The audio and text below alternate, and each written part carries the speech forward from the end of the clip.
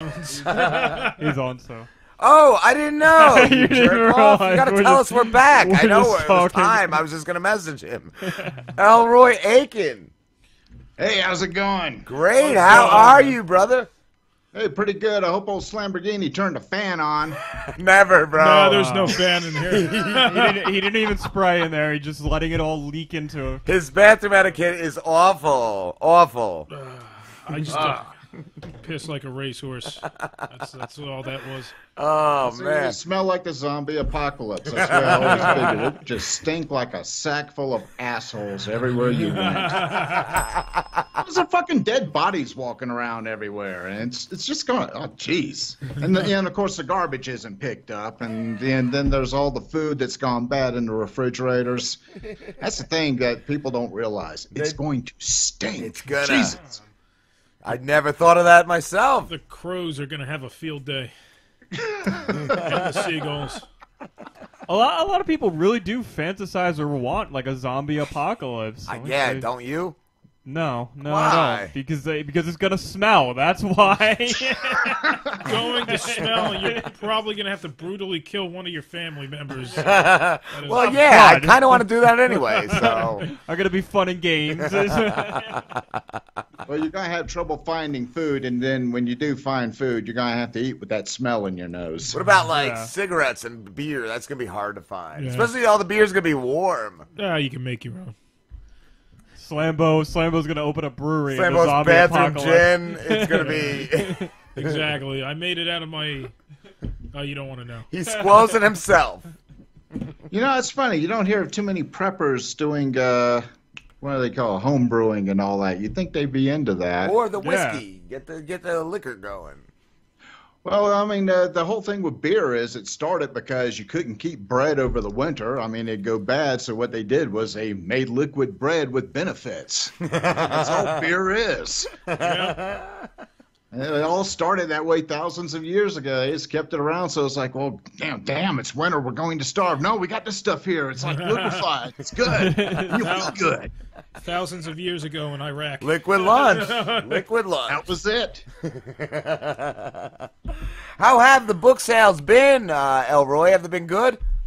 Yeah, well, we're tootling along. It's slowing down a little bit because I need to get that third book out there, but my whole life's been fucked up this year because, sold a house and then bought a house and then had to fix up the house and all kinds of... Yeah, I don't even have to say... I have seen that you've been busy. I see your Facebook posts every now and then, and it seems a lot of moving. Because I was going to ask, too, I know it's a trilogy. I didn't know if the third was done yet, or if you were waiting to drop it, or if you were still writing it. Oh, actually, I had a nice long drink about it, several long drinks about it, and decided that I just had to, like, change course right in the middle. You know, it just wasn't working out. Also, I want to work out the final boss in such a way that, you know, since this is the last book, I've just got to do something. I've got to do several somethings that are real over the top. Nice. Yeah, the one that I'm working on now that I'm real proud of is, there's going to be, they're going to end up in this, they call it the redoubt. It's basically where all the rich people went. You know, this is the question I'm looking to answer. Where'd all the rich people go when the zombies rose from the grave? Well, they went to places like Jackson Hole in Wyoming, you know, where nobody else is. And, they're going to have people there who are actually fat. I mean, obese. And they're going to be laughing at all the survivors they bring in to do all their shit work for them. Wow. I mean, so, one of the ideas I had was I was going to ram sticks of dynamite up their asses and fling them by a trebuchet to a stone wall that I need to blow up anyway. Just the idea of these big, fat, naked women tumbling through the air with, you know, little trail of, you know, little curly cue of smoke following behind because they're tumbling, you know, and the dynamite's burning and then kaboom. And the great thing is that I like to think that all the bone fragments would do a great job of just wiping out everybody on that wall. If this is ever made into a movie, the soundtrack should have Lou Reed's Perfect Day playing in the background as this is like going on. I also imagine another thing where you got these grown men with, you know, their M4s and all this shit, and they're just covered in fat shit, and they're just puking their guts out. Yeah, we got them on morale. But that's just amazing. One thing I want to do. That's the one I want to just warm up with there. And, of course, it has to be a really spectacular finale.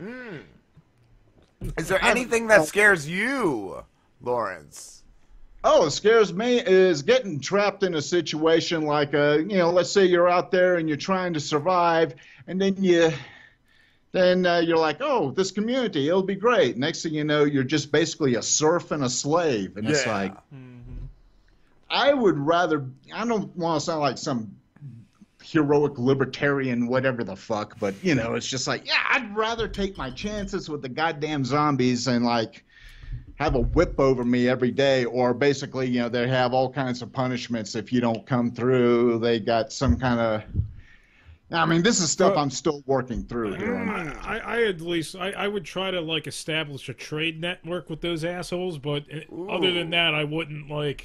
I don't watch The Walking Dead, but isn't that kind of exactly like what's happening in The Walking Dead right now?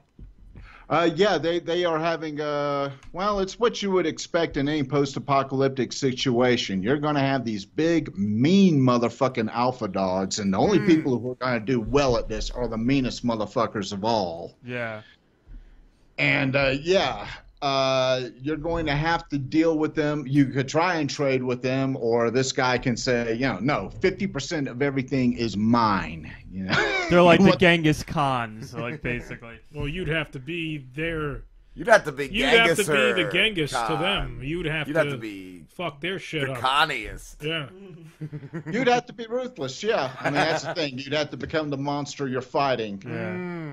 But that's the funny thing about the zombie apocalypse, the genre altogether, is that really, in the end, the biggest enemy are the other assholes out there, the other living humans. Yeah. They're the ones who complicate the shit for you every time. I mean, yeah, getting back to the question, you know, what scares me? Yeah, it's being made into a slave by one of these assholes. Yep. And, you know, imagine having, you know, being there, you know, with that, you know, in front of someone like Negan, and he's got a baseball bat, and he's telling you what it is, and it's like, well, fuck, you know. On the whole, I think I'd rather be back in Atlanta, you know, in that damn tank. That's like, a couple people watching my horse get eaten. You know? A couple of my friends at work were talking about it, and they're like, "Why would you want to live the rest of your life as like just being a little bitch?" Yeah, exactly. You know, like I said, you know, it's not some big heroic thing. It's like just, you know, what would you just rather do? And it's like some people would go for the safety. I would think so. I would think there would be some people. Like, yeah, there'd be a lot of people who do that because it's the easy thing. Yup. You know, because the hard thing is you're not just on the run from the Nazis. You're on the run from the warlords, the Negans, the whatever. You know. Right. You gotta make sure you give those people a wide berth. You know, if not, you know, at best, you know, they don't even know you exist. You just ghost around these people. Oh man, dude, Lawrence, could you read us some of your book? Is it Grace Among the Dead? Yep. Yeah, I've been practicing this stuff since my rig is different, I've been working with my microphone. I hope the sound's not too fucked up. Sounds amazing. Sounds great, I was going to ask, is this the new setup? Because I know you told me you were going to do the Skype. Yeah. Nice. Yeah, it's, man, I've been meaning to do some stuff with just recording and so on, but it's weird. I get this, I don't know. I should drink more. I get stage fright. Here I am down to my last beer. I thought I'd just read from the first chapter, and I guess I'll keep an eye on the time, or you can tell me when to stop. But it basically opens up right in the middle of the action. Grace Among the Dead begins as Derek Grace has gotten back to the Colorado Springs area where he came from.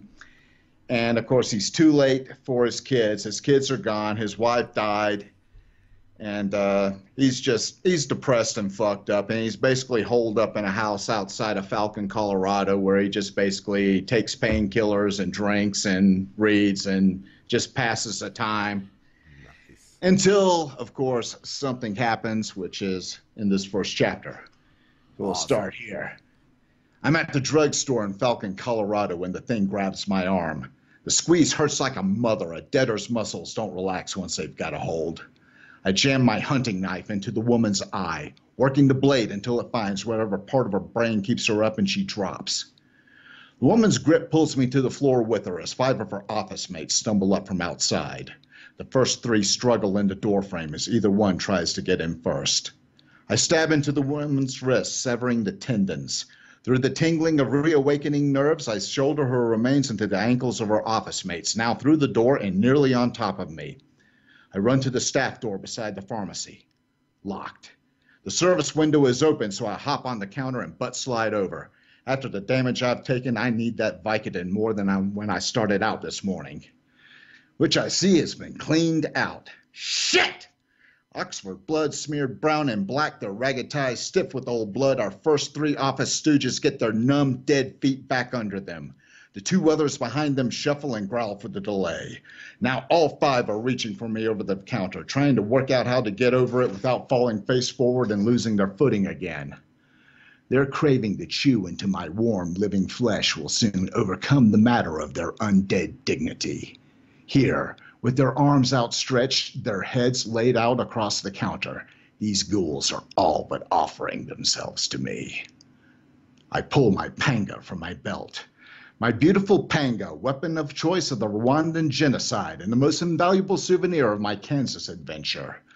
My left arm is hobbled from the woman's crushing grip, so it's raw adrenaline driving its wide blade through the arms of the first 2 office stooges and the near hand of the third before sticking halfway through his other wrist. I use the jammed blade to pull him towards me. I slip the claw hammer from my belt and swing it hard between his eyes. His wrist snaps away from the blade as he drops. The remaining 2 squall with rage, thumping their bleeding stumps uselessly on the counter as I deliver 1, 2 hard taps and they fall. The last 2 approach the counter. I bend my knees slightly, drawing long breaths of hot, fetid air through my nose. I feel the crushing pain in my arm, the queasiness in my belly. May I help the next customer, please? I switch hands with the panga and the hammer, slicing through the arms of the first office stooge and chopping into the neck of the second. I switch the hammer to my right hand and fling it across his temple. His head tumbles away, smacking wetly upon the floor. As the corpse gravy begins to gurgle over his neck stump, I'm making a neat crater between the eyes of his buddy. He's been bellowing something fierce since I sliced off his hands. No telling how many others have heard him. I turn back to the inventory. I find half a tray of Percocet. Whoever got here before me got the popular stuff. Gotta admit, nothing Big Pharma offered back in the day could give you such a good, clean, happy-to-be-alive buzz like a Viking of beer. Beer is no longer an option, of course. At least I have something so this arm won't keep me up all night. I grab some antibiotics on the way out, hoping I won't have to use them, but because they're probably no good anyway. Pretty soon none of these pills will be any good. Sucks to be us. While bagging my groceries in Ziplocs and dropping them into the pockets of my hunting vest, I see another woman and her 2 orbiters groping at the pharmacy drive-through window. The loud clunka-clunka of one pulling at the emergency exit door will draw even more of Falcon's former citizens here. I've gotten everything I need here, so I leave through the front. Stepping into the blazing sunlit parking lot, I marvel at how often I'm able to leave the same way I came in most of these days. I suppose that's something. Hot as it is, I'm guessing it's already July. Unless they're sure of someone to eat, the dead tend to sit out the hottest part of the day in the shade. Which means I have no trouble making my way back to the big yellow truck. That is, until I actually get there to find your standard issue mentally ill homeless thing in an army jacket and a Charles Manson beard pawing at the passenger side door. This pisses me off just as much as if he was alive and begging for cigarettes and change instead of gob-stopping mouthfuls of soft tissue from around my collarbone. Seriously, get your booger hooks off my goddamn truck. I jog up to it. It moans loudly as it senses my approach. I slash and hit it in 2 clean motions. I leap to the chrome runner and pull at the passenger door. I'm sure I didn't lock this. I thumbed the button on my remote and yanked the door open. Please, says the woman from the floor in the front of the seat. God damn it! I can hear the shuffling, scraping approach of the others. I slam the door and run around to the driver's side. I pull myself up into the cab and start the engine. Sit up and put your seatbelt on now. I've already got the truck in reverse so I can bump the walkers shambling up behind us. I roll over them twice before spinning a tire on one. I've got more coming in from the front. 5, now 7, 12. I plow into the thickest part of the ghouls, knocking them down upon one another before reversing into another 3 following too closely. There's some bumping and dipping in the back. An industrious Bubba in crusty gore-blackened overalls has clambered up into the flatbed. The woman next to me shrieks. Do that again, and I swear to God I'll feed you to them. Her eyes bulge, brimming with tears. I'm sorry, she says. Don't be sorry. Be quiet. I turn around to see more raggedy, chewed-over once people pulling themselves up into the flatbed. I let my foot off the brake, coaxing the truck over the ones I've knocked over. I reverse again to make those on the tailgate fall face forward into the flatbed. I stop to let some more climb up. No one wants to miss the lunch wagon. Your eyes still open? I ask my stowaway. She whimpers. Good. Make yourself useful and count the ones I finish off. I drive out of the parking lot with maybe 18 or 20 rotters clinging around the truck and in the flatbed. You can feel them weighing down the chassis. If this was an ordinary car, we'd be so much tenderized meat pulled through the busted safety glass. A young man in a wife beater and board shorts falls away from the front grill. I don't feel anything under the tires, so he misses getting run over. The bug-eyed woman at the passenger side beating on the window and making "ow, ow" noises is flicked off as I bang through one of the deeper potholes on this crumbling street. The rest are hanging tough. Good for them. I turn right. The road looks clear, but that's going to last 1 minute, 2 at best, before the inhabitants of the neighborhoods to either side come pouring out at the sound of my engine. I bring the truck up to 50 miles per hour, careful not to pull away so fast that the ones in the flatbed fall back. No, I want them all leaning forward, trying to hold on, trying to get at all the living, breathing, meaty goodness in the cab. I'm up to 65 before I hit the brakes. Not too hard, this thing is too easy to flip. Just enough to send these ugly wastes of skin sailing over the cab. Once I'm sure we've slowed enough, I cut the wheel to send the ones we've slammed into the back window tumbling over the side. Their heads crack on the wide asphalt and they're done.